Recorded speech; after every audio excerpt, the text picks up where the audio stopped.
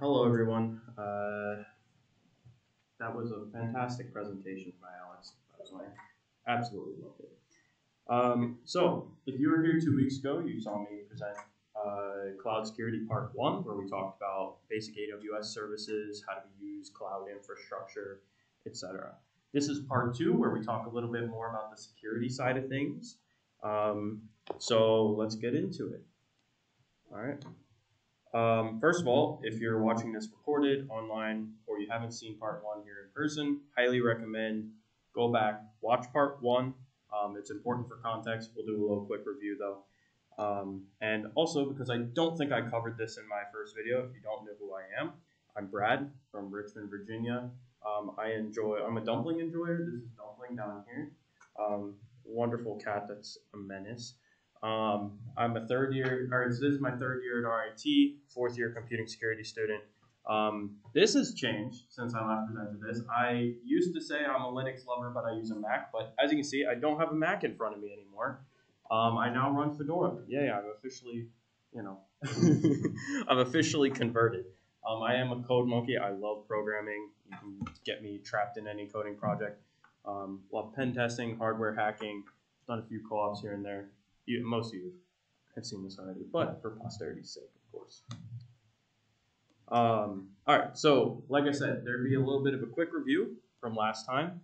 So last time we reviewed some of the terminology. This time I added one additional one that I failed to mention last time. Boo me. That is the top one, IAC, infrastructure as code.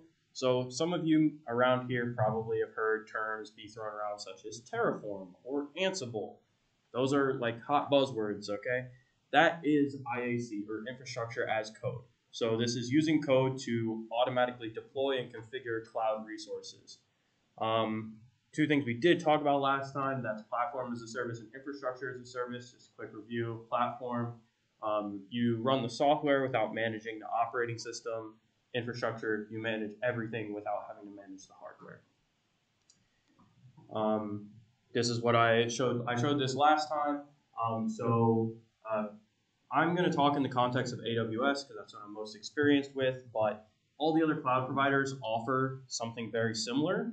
And I would definitely encourage those of you watching, if you want to do a presentation, I want to know more about what I'm talking about today, the security tools that AWS has to offer. I'd love to know what Azure and GCP have to offer when it comes to security tools. So I'm looking for one of you to do one of those presentations, okay? So here's the basic services we talked about last time. And as a quick review, just high level what each one of these does. Control Tower, Identity Access Management, or IAM, Key Management Service, and KMS. Those are all like enterprise management tools, high level kind of organizational tools. We have our compute section, which is Lambda functions and Elastic Compute. Those are either virtual machines in the cloud, or we can run our code without actually having to have a full virtual machine. Databases, we have RDS, simple, basically one-click setup of SQL databases they are backed by EC2. Makes it real easy. Object storage, this is store data, files, etc. You can use S3 for object-based storage. And then networking, we have VPCs, which are essentially a LAN in the cloud, and transit gateways, which we can connect things together with. I say things because it's more than just networks. Go back to part 1 if you want to hear more about all of those things. So let's keep it high level for a minute before we get into the technical details. So we're going to talk about securing cloud environments in general, high level. So the first thing I want to talk about, and this is surprisingly something that I haven't heard or a lot of people aren't familiar with, and that is this pets versus cattle mindset. So I want to take a second and look at these wonderful pictures of pets. Of course, I can feature Dumpling again. So you have a pet, all right? You care for it. You make sure they're safe. If they get sick, you bring them to the vet, right? They're with you for life, right? Well, is there a life? Sorry. But then we look at cattle, okay? They're used for milk, beef, etc. After serving their purpose, we like to say they move on. And you're constantly regenerating this herd of cattle, right? Well, we can take that same mindset and apply it to cloud environments. So Keeping a pets mindset would be, that one VM we keep around, we keep applying security patches to it every other week because it's a really vulnerable operating system. It's out of date. We constantly have to bug fix because of our weird configurations that we keep, hand jamming in. Whereas cattle, no, we don't do that. All right. Our web server, it's out of date. It's running like Ubuntu 18.04. It's got a ton of configuration errors. No. We rewrite the Terraform, we rewrite the Ansible, and redeploy. Okay. We do not care about our cloud resources. They are not our pets. They are cattle. Okay. This will help you when you're talking about security mindset, keeping up to date on the latest patches, etc. So, when you go to a company one day and you get hired, you may have to interact with, a cybersecurity program. This is a lot of professionals who get together and try and build like a structure to operate a company on. All right. Well, those security programs are probably going to touch the cloud. So, talking about cloud security programs, there's a ton of topics that we need to hit. So if you are helping run your cloud security program, you're going to need to know probably a little bit about every one of these topics. So like I said, this is going to be high level. We're not going to be talking technical details, but when we talk about cloud security programs, these are the things that you're going to need to look at. The first being governance. And what I mean by governance is having central control surrounding what your employees do with the cloud and your cloud assets. So this means developing things like cloud security policies. Hey, you're not allowed to deploy VMs in Russia. Okay, great, cool. That's a cloud security policy.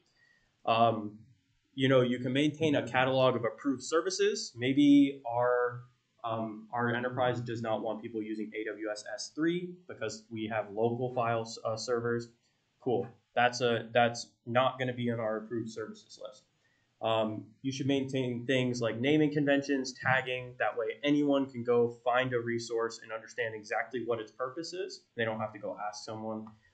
As well as you guys should be maintaining dynamic lists of your cloud resources. If you forget that you have this one web server out there and it ends up being a vulnerability that allows people into your network, you're going to feel real bad. But if you maintain this dynamic list of your assets, oh, hey, it looks like this was spun up like 3 years ago. Should we still have that? Then you can start asking questions. When it comes to architecturing and networking your cloud environment, heavily prioritize the platform as a service over infrastructure as a service. All right. If you're just running a VM so that you can run WordPress on it, why are you constantly spending time patching WordPress as well as the operating system it runs on? Not worth it. Just run a platform as a service version of WordPress. Don't worry about patching the operating system. It lessens your work when it comes to keep staying up on security updates. Also, least privileged network segmentation. All right. Don't be connecting your development environment to the production environment. Your development servers do not need to talk to the production database. Okay. This should never happen. Maintain least privileged network segmentation. Make sure each thing on the network or each segment of the network only touches what it needs to and nothing more. You should be inspecting your internet traffic in and out. We need to see, hey, do we notice any malicious C2 traffic, etc. You need to be able to do this for detection purposes. A common model is the hub and spoke model used for shared security services. So you can use transit gateways to connect all of your networks and then funnel all of that traffic through a firewall. That way you have one single point where you can inspect all internet traffic from your cloud environment. It makes it real easy for detection and stuff like that.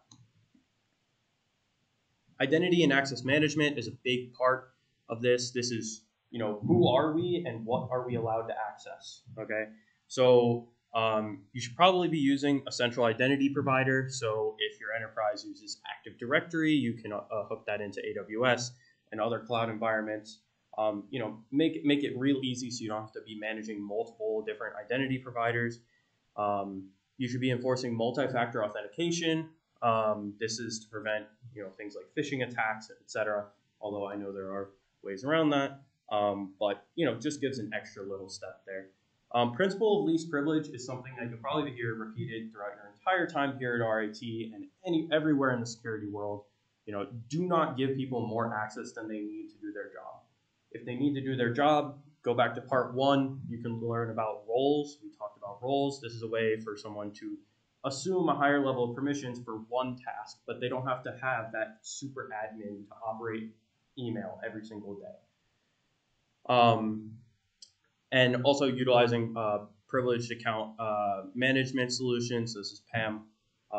So use things like AWS Secrets Manager, manage EC2 access on a per account basis, etc. So what happens when we do find a vulnerability, right? Like, this is important. Vulnerabilities are going to happen. So you need to have a plan of how you're going to manage vulnerabilities as they come up. So probably a good idea, if you're doing infrastructure as a service, you're managing these VMs and other resources, you should have some form of automated scanning. But when you do that, you need to scan from both the inside and the outside. If something's internally vulnerable but not externally vulnerable, it's still a vulnerability, right? It may not be externally exploitable, but there are other ways to get into your network. So we need to be looking from both perspectives, as well as scanning for configuration risks. This is a big thing. You scan your VMs and stuff, but you don't scan your what did I say earlier? Your enterprise management services. These are the common, like AWS, for example, account configurations. You're not going to be able to test that from an automated external scan. You actually have to go in and look at and review your configurations. I know there's some tools being developed for things like Microsoft Office 365 configuration scanning. There are tools for AWS internal configuration scanning to make sure you're not accidentally leaking information, giving people more access than they need, etc. You also need some method of tracking vulnerabilities and remediation. So when a vulnerability does come up, you need to put it on a list, and then you need to figure out and track the remediation. So who's going to fix it? How's it going to be fixed? When's it going to be fixed? Is it done? You also probably should have a plan to patch and or rebuild your infrastructure. So if it's a very small vulnerability and a patch will do it, fix your infrastructure as code template, deploy the configuration patch. If it's an operating system level thing, recommend just fix your IC like Terraform, etc., and just redeploy. Follow the cattle method. When a vulnerability comes up, if there's too much, just redeploy it. Logging and monitoring. This is huge, massive. An entire industry called SOC is built around logging and monitoring. Okay, so with AWS specifically, there's something called the Cloud Control Plane and Cloud Data Plane. It was a little bit deep for my last presentation, but essentially consider the control plane as metadata. This is high level, like network flows, activity logs, things you do in AWS, versus the data plane being what you actually deploy on AWS, your VMs, your S3, etc. So you should be probably sending all your data to a SIEM somewhere. You need to be able to log all of this information and be able to analyze it. So use things in AWS like network flows, activity logs. Be shipping all of that to a SIEM. You can do S3 to a SIEM as well. But use things like endpoint detection, firewalls, antivirus, etc. on all of your infrastructure as a service assets. And as well, you need to be able to alert. Just because you log something doesn't mean your SOC was successful. If you logged it and no one was told about it, that's important. All right. So if it's a vulnerability, you need to send an alert to someone for anything that can be deemed as risky activity. All right. So an incident happened. We need to respond to it. Incident response. There you go. I know I'm a genius. So we need to maintain incident response plans. What happens when we get hacked? What happens if someone does exploit some vulnerability in our system? Well, we need to define and document different workflows for these different things. So this is something that your SOC would work through. So you have an alert in the cloud. AWS tells you someone from some country where you don't operate just logged into your AWS management console. Well, you need to have a workflow for any level technician to be able to follow to remediate that immediately. For repeatable workflows, you can automate this. I know AWS has solutions for that. So you can automatically respond by killing their session, changing credentials, locking an account, etc. We need to have service hardening procedures. So this needs to be, if I have an EC2 instance, I need to follow these steps to make sure this service is secure, similar for all of the other services. So this is, we need to limit public exposure of our resources. Does this VM, does this S3 bucket, does this resource need to be publicly exposed to the internet? Most likely no, especially if it's an internal asset. So we need to also enforce encrypted networking. All of our networking traffic can and should be encrypted. There's no reason not to nowadays. We should also be encrypting our data at rest. AWS has the KMS system that can use cryptographic keys to encrypt all of this data at rest. If there is a breach, you don't want your data exposed, especially this comes up when we're talking in terms of, when we're talking in terms of compliance. So I realized I messed that up. That's okay. You should be using custom hardened AMIs. AMIs, watch part 1 again, are the base images that you deploy your VMs from. You don't want to just deploy a default Ubuntu server. No, you want to deploy a default for our company Ubuntu server that has our endpoint detection software on it. It has our Splunk logging software on it, etc. Build in these security tools into your default images. That way no one has an excuse not to install these things. As well as using endpoint security tools like EDR. Pipelining is super important, okay? Make it easy to do security. I always like to say security is so annoying. I don't know why we do this to ourselves, okay? Security is so annoying. It gets in the way of everything. It slows everything down. But if you can pipeline and you can build security into your development process, similar to how Alex and Mav in their presentations about operating system security and the software development pipeline, building security into that, definitely go watch those presentations. If you can do that, that will make everyone's lives so much easier, okay? So this is using infrastructure as code to deploy your resources. Write Terraform, write Ansible. Never configure things by hand. Then maintain this stuff and automate your deployments via continuous deployment and the CD part of CI/CD. When you push your Terraform to the master branch of your source control, have a automatic workflow that then deploys that into a staging environment so you can pivot in your production to staging. Automate that process. No one has to go and manually run this stuff. The solutions exist, so use them. Make your lives easier. Like I said, put security into your development pipeline. So this should be, before we merge into master, we should have peer code reviews. At least 5 people on our security team should be reviewing this code before it goes to production. You can do code security scanning. There are tools that will scan your Ansible for misconfigurations, scan your Terraform for misconfigurations. There are solutions out there, as well as continuous integration testing. Make sure your modifications to your infrastructure as code is not going to break your production. As well as restricting permissions. When I say merge your code into master, I mean you should never be pushing to master. You should be creating a branch for your modifications. You should be merging in after peer code review. Never let your testing hit an automated deployment CD system. Your CD system should only deploy code that has already been reviewed, security scanned, CI tested, etc. It should never reach that far. Data protection is a huge piece. So you need to inventory everywhere you have sensitive data. This is things like PII. This is things like credit card information if you accept payments. Any form of sensitive data, you need to have an inventory list of where those things can or might be exposed, where they exist, where they might be exposed. You should restrict access to sensitive data. Obviously, we don't want to just leak everyone's PII, especially enabling encryption at rest, like I described before.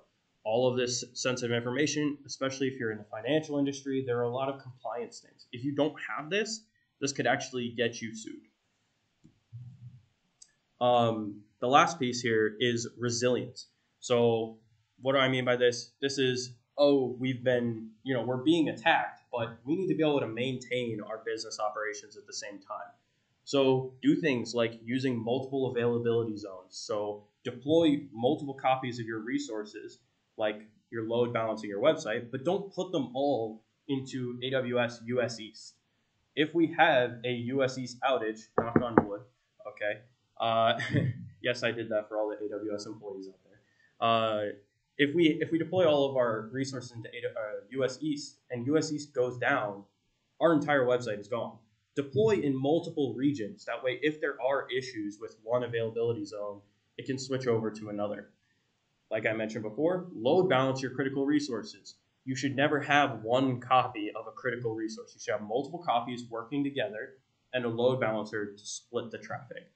You should enable DDoS protection for all your public resources. So this can be done through things like firewall, AV, etc. There's multiple solutions for that. But have DDoS protection because your assets are out there. There are automated tools that can and will try and break them.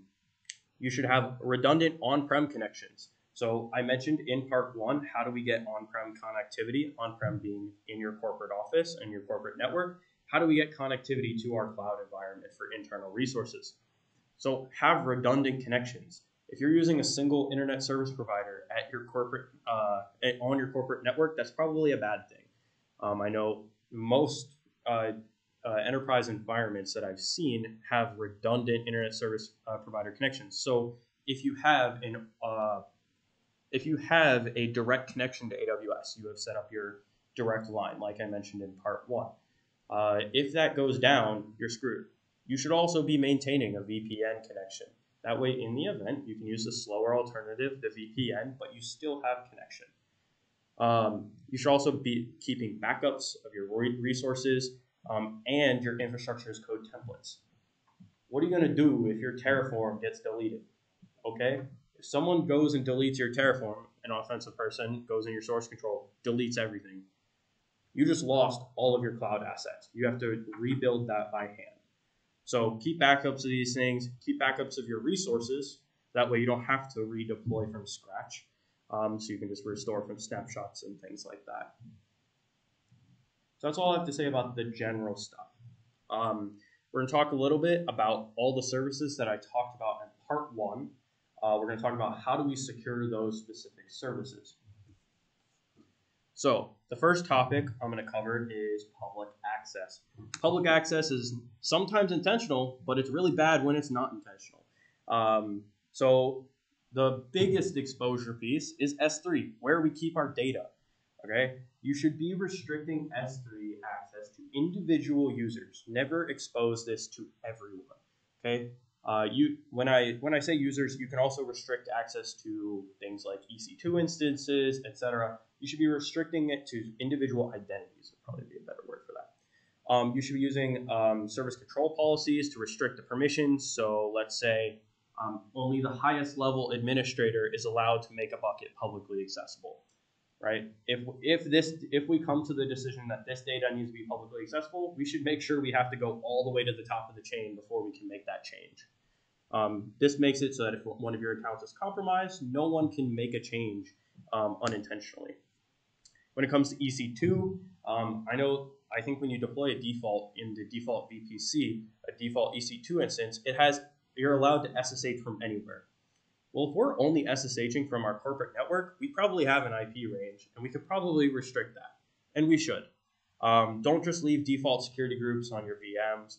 You should be creating your instances in your private VPCs, not just exposing them on the default AWS or VPC. Go back to part 1 if you need a little more context, but use internet gateways and NAT gateways for internet to your private VPCs. You should never be just deploying on the public networks just so you can have internet.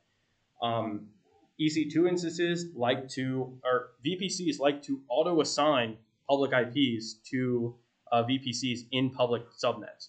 Don't do that. If you have a public subnet, you should be manually controlling when that VM gets a public IP. Never just allow it to by default. This can allow things, it's 5 p.m. on a Friday. I just deployed my EC2 instance. Time to clock out. I'm going to leave it vulnerable over the weekend. Cool. Come back on Monday for security. There you go. This prevents those kinds of things, all right? If we deploy it, we can wait till Monday till we finally do this security configurations and then assign it a public IP. Data encryption, something I touched on before. When it comes to AWS, we can use the key management system. So you should be using customer managed keys. AWS will automatically deploy AWS managed keys to all of its services. So if you connect an EC2 to an S3 bucket, it'll automatically generate some AWS managed keys. Well, you can also provide it customer managed keys to use. This means that if you know outside of AWS that one of your keys was compromised, you can easily manually rotate these.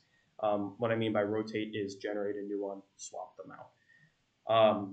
KMS also offers auto key rotation. So for all AWS managed keys, I think it is on by default actually. Every year, after 1 year of that key existing, it'll automatically rotate the key. That way, if it's accidentally exposed, you're not exposed for more than a year at least.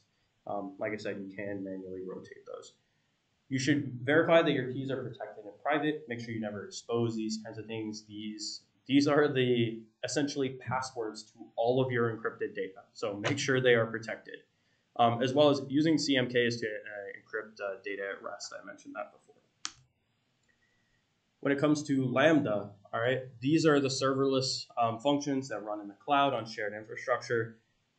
We may need Lambda to interact with some internal or external API somewhere. Well, when you interact with an API, you're either going to need credentials, like a username and password, or you're going to need an API key and an API secret, something that should never be shared. So you should be using environment variables to store these things. AWS will encrypt them for you. That way they're never exposed. And if someone gets access to your Lambda code, they can't see these encrypted environment variables. You should be using the AWS provided encrypt and decrypt functions. That way you can send data back and forth, but keep it encrypted so that it's never actually hard-coded into your Lambda functions. Please don't put your secrets in your Lambda functions. Elastic file shares, and this is something that I think I failed to touch on last time, but these are a service that kind of acts like a network share. So if you are familiar with Windows, we can do an SMB share. We can set up a right-click a folder, set it up for network share, and then anyone on the domain can then go access that folder on this machine. Well, this is a similar idea. It acts as a network share. You should be using AWS key, which it automatically does for EFS, or a CMK to encrypt your data at rest. And then when you mount this to a machine, you can actually enforce encryption on your mount targets. So that way, if a VM mounts this remote share, it's forced to encrypt that data over the network. Least privilege, something I mentioned earlier.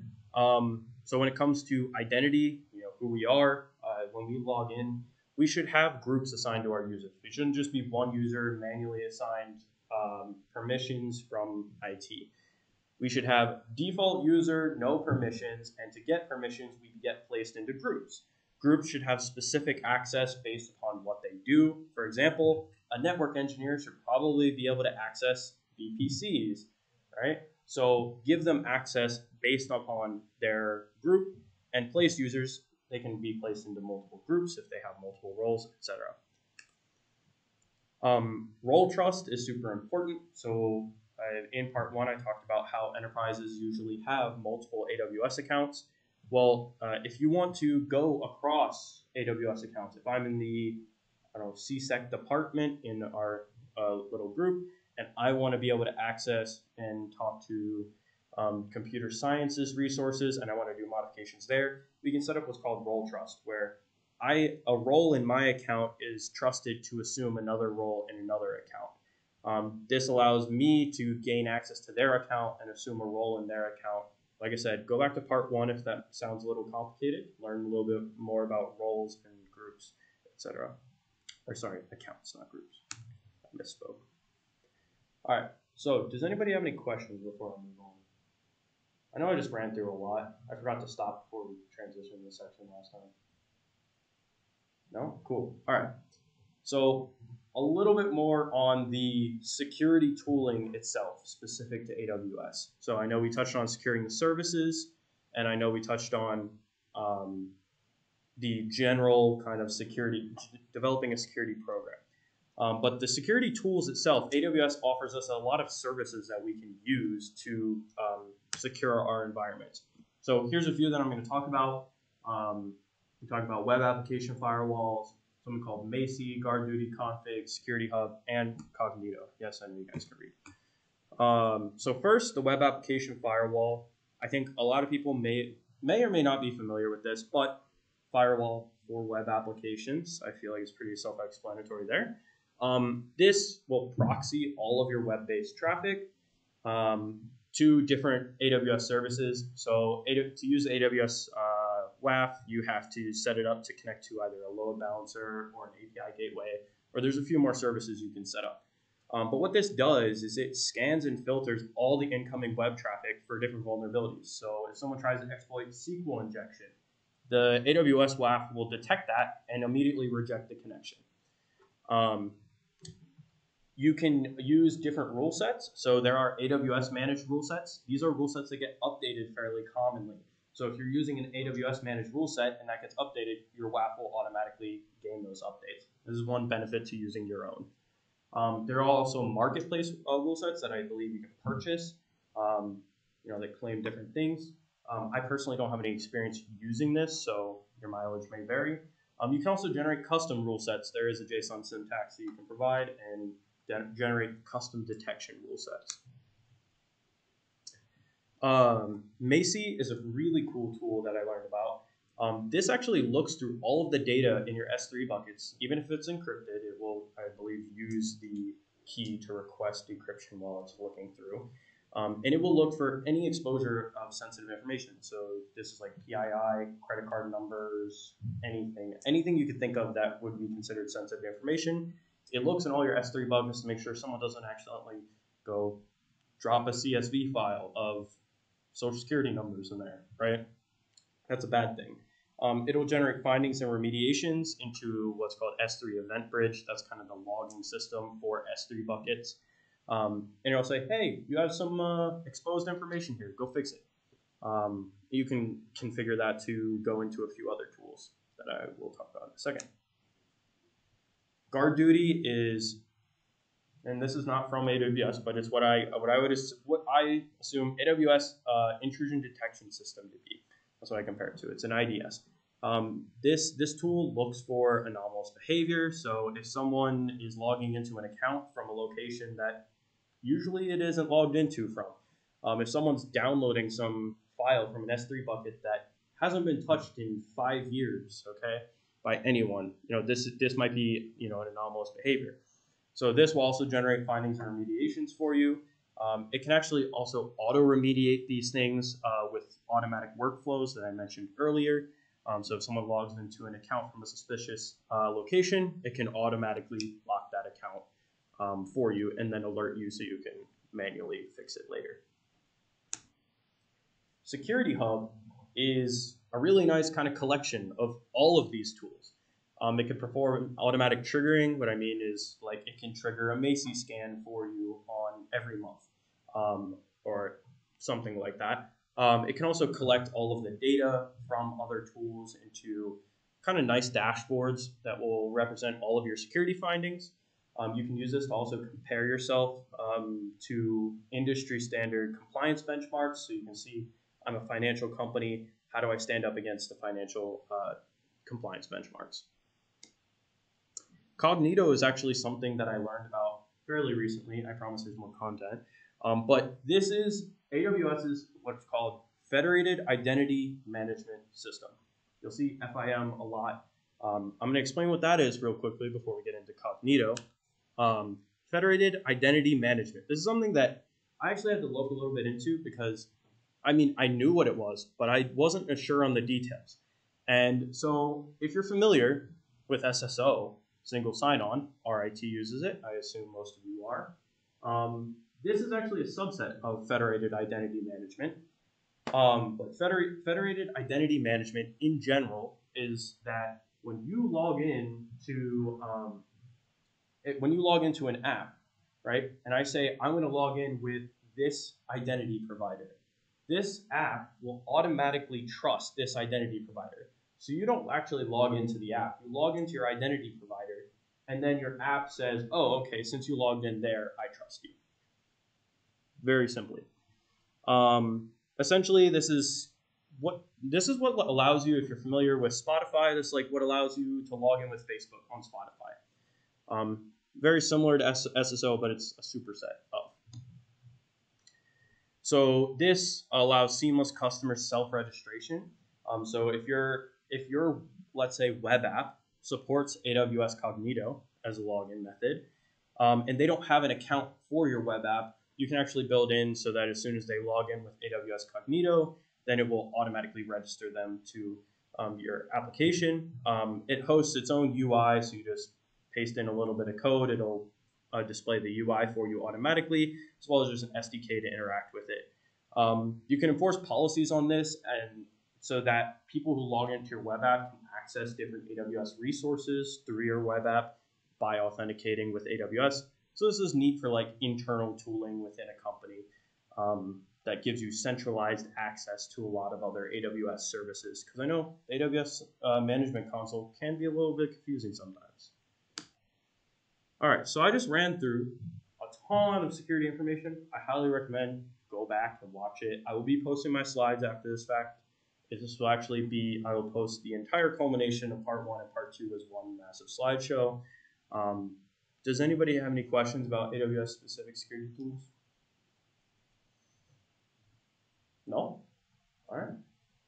Coolio. Thank you very much. I appreciate it.